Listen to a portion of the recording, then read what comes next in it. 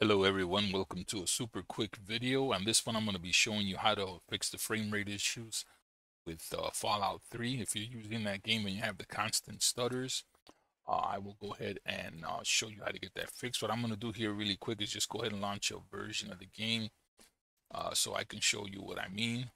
Now there is a fix out there that is supposed to fix this with like an update patch.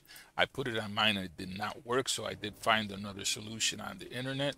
So I'm just going to go ahead here and show you real quick what it looks like with the fix activated. So this is how the game would run without the fix. You're going to notice that it is going to stutter. It's going to spin around in the circle here, and as you can see, there's stutter as I'm spinning around. So if you're having that issue with the game, I'm going to go ahead and show you how to fix that right now. So basically, you're just going to go to the My Documents folder, and you're going to go into the My Games folder, and you should see a Fallout 3 folder. And now you're going to go ahead and open the Fallout INI file. Just go ahead and double click on that. Hit Control F and just type in clamp. And then you should find this entry right here, IFPS clamp equals 0. So what you want to do is set that to 60. And then, it's just as easy as saving the file with that change made on there.